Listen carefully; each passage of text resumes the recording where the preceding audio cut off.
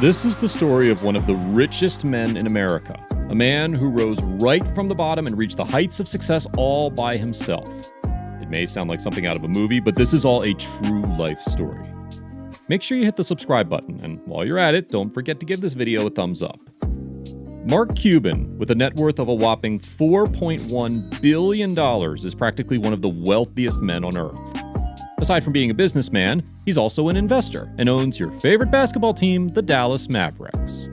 Being able to buy anything and everything whenever he feels like it doesn't seem like he's going to be cutting off his expenses anytime soon.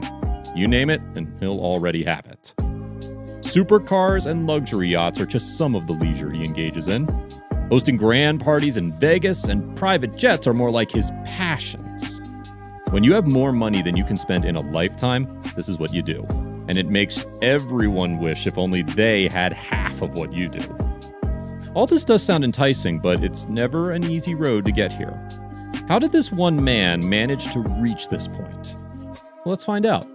So how did he manage to be able to splurge at superstar luxuries when at the age of 12 he was going door to door to sell garbage bags? Sounds simple? Well, let's look into how exactly.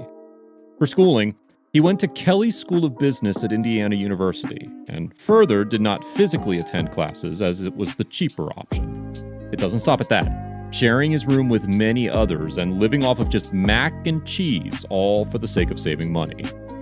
Taking the determination forward, it was a painful and excruciating journey to reach the top, no doubt about that.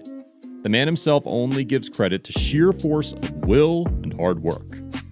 No vacation for 7 years might sound like nothing, but try doing that while teaching yourself how to code and the only source of nutrition being a bucket of fried chicken. Doesn't sound so easy anymore, does it? Cuban is famous for establishing very successful running businesses, which include HDNet, Broadcast.com, and MicroSolution. He was clearly doing something right to hit off with back-to-back success. MicroSolution happens to be the most successful, generating a revenue of $30 million. He later went on to selling it for $6 million in 1990. Another one of his businesses turned his status from a millionaire to a billionaire when Broadcast.com was sold to Yahoo at $5.7 billion. This is not just smart business tact. He also happened to be very lucky cashing his Yahoo shares at the time when they were at an all-time high. Soon after that, the stock price for Yahoo came down to an all-time low. Now, he was sitting with $1 billion in his pocket. Anyone else in a similar situation would think about investing money, buying a house, or a car.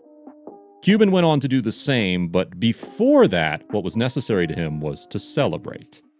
He gathered his drinking buddies and partied till the break of dawn at the ever-awake party town, Las Vegas. Cuban told the New York Times, "We just drank ourselves into a stupor." It doesn't end at a really mad hangover. He then went on a vacation with his then-girlfriend and now wife of 18 years, Tiffany Stewart's. Now that Cuban was done partying and relaxing, he finally decided to spend on real estate. It was towards the end of 1999 when he bought a property worth $13 million, which now would amount to $20 million. It would be a shame to call it just another piece of property, as it was a huge French chateau-style 24,000 square foot mansion. What's surprising is that his family still lives in the mansion to this day, and it was not just by a whim when he decided to buy the mansion in Dallas. It was a full-blown mansion with 10 extremely well-furnished bedrooms and 16 bathrooms, which is a sight to behold in itself. You did not expect it to be just another palace, since it has all the gadgets and requirements you would ever need, along with a spa, a huge pool, and a wine cellar. His property ventures do not end here, however, as he went on to spend another $19 million for a beachside property with a killer view in Laguna Beach, California. The home covers 7,867 square feet. This very bold and artistically decorated house has 6 bedrooms and 10 bathrooms. In 2006, he then acquired another property, this time in Pittsburgh. This property spread across 168,000 square feet and was worth $6.85 million.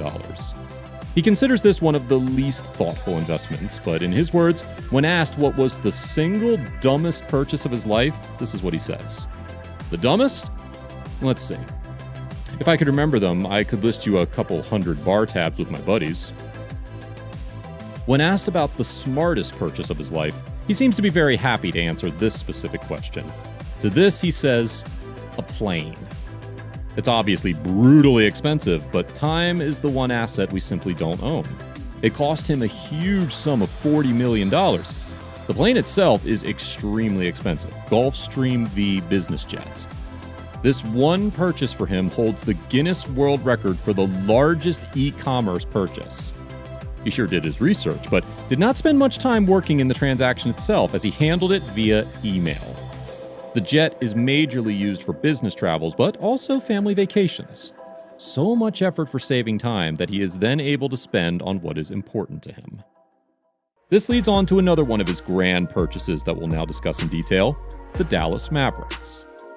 At the time of purchase, he signed off $286 million to own the majority of the shares, after which the team went off on a winning spree and is now worth $2.3 billion. To him, this was not a business tactic of any sort.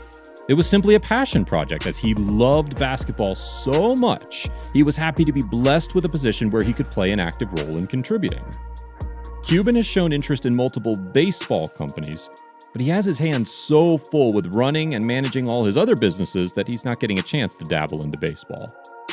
He has spent millions in building locker rooms and buying a Boeing 757 for his team, and millions more to give an upgrade on the arena.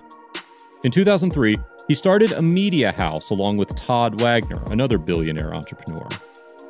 His life was not a smooth sail as it seems to be right now. He indulges in luxuries beyond any common man. Aside from personal expenses and running huge businesses, the man is known for his kindness alongside his wit and success. Cuban has donated $5 million to Indiana University at Bloomington. That being a big donation, he's also invested in small businesses. He's had issues with his league conduct in the past, and to make a positive impact, he decided to pay $10 million in support of women facing domestic abuse, plus helping them get involved in leadership roles. Throwing donations here and there, his kind gestures don't stop at just that.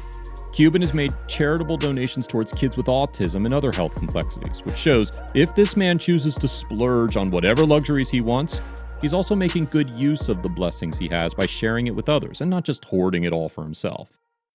He went on to donate to medical schools and establishments, which shows a softer side to this fierce business tycoon. This poses a very old-time question we all wonder. When you have everything you could ever ask for, plus a kind heart to put his money to good use, what's the best part about being this rich? When asked the very same question, this is what Cuban had to say. Being able to do what I damn well please. Now that is a statement we all can get behind. Don't forget to subscribe for more influential stories. You never know when you can get your luck rolling. Let us know in the comments below about more video suggestions.